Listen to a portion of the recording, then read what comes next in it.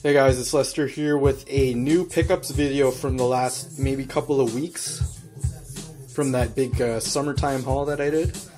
And yeah, I'm just going to go over my R&B pickups, other pickups like rock, pop, and punk, and hip-hop.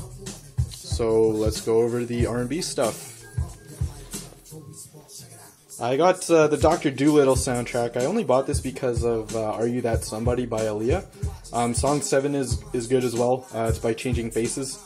I got this for $1. Love Jones, the music. It's a soundtrack to the movie. I got this for the Escape song on here called The Rain.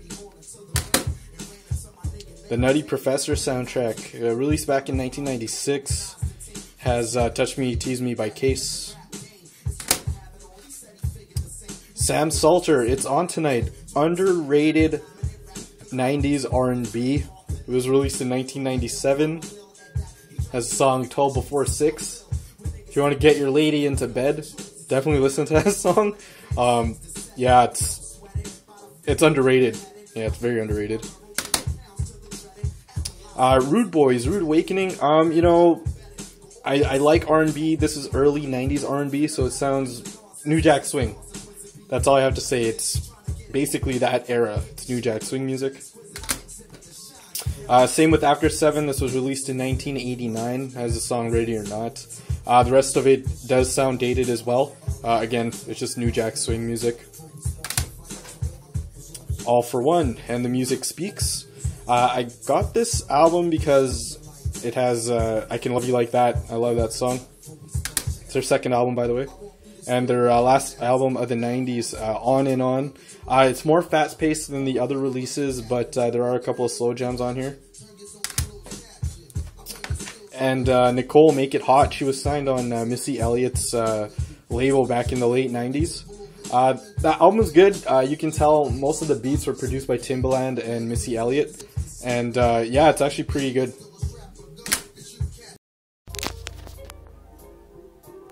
And onto my other collection. Loose, Nelly Furtado. I bought this for $1. This is the Mexican edition, actually.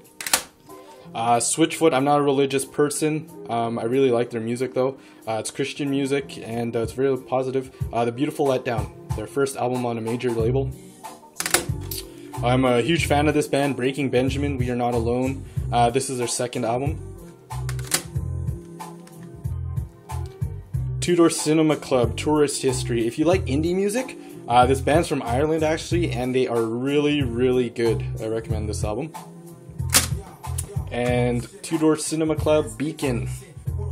Their second album came out a couple of weeks ago. This is on my list of the top 10 albums of the year. I can listen to this from beginning to end. It's that good. And onto my hip-hop. I didn't find a lot, but I found stuff that I actually was looking for. Little Kim, Not Tonight. This is the CD single with the remix with Da Brat, Left Eye, Missy Elliott, and Angie Martinez. And it has the remix to Crush on You with Little C's as well. And they both come with the instrumental. Hip-hop. I guess commercial hip-hop of the 90s. If you were born in Canada and if you were into hip-hop back in the early 2000s, this is Ghetto Concept, 7 Bills, All-Stars, the album, with the well-known posse cut, Still Too Much, with Maestro, Snow, Rascals, Carnal Official. I only bought that for this song, but I got this CD for like $2 or $3, so it's a good buy. Slaughterhouse, Welcome to Our House, the deluxe edition. This is their second full-length album when they ran their first one on Shady. It's definitely commercial. You can tell, you know, Eminem put his touches on the production and everything. The lyrics are still on point, but man, it sounds like Recovery, which wasn't a bad album, but you know, as a fan of Slaughterhouse and the freaking rappers they have on there, you know, I expected better. I bought this to support them, but you know, it felt like they sold out. But you know, it's not. If anything, it's better than most rap CDs that have been coming out lately. So yeah, check this out. The Alcoholics, Liquidation, their last album of the 90s. I had this on tape back in the day. good album. Actually, there's skits with a couple rappers on them as well. It's yeah, definitely check this out if you like 90s hip hop. And I got this today. Body of the Life Force by Afu Ra. Oh man, if you love hip hop and you don't know who Afu Ra is, I feel very sorry for you, man, because the real heads know. This is such a great album. It's a good album. Definitely check it out.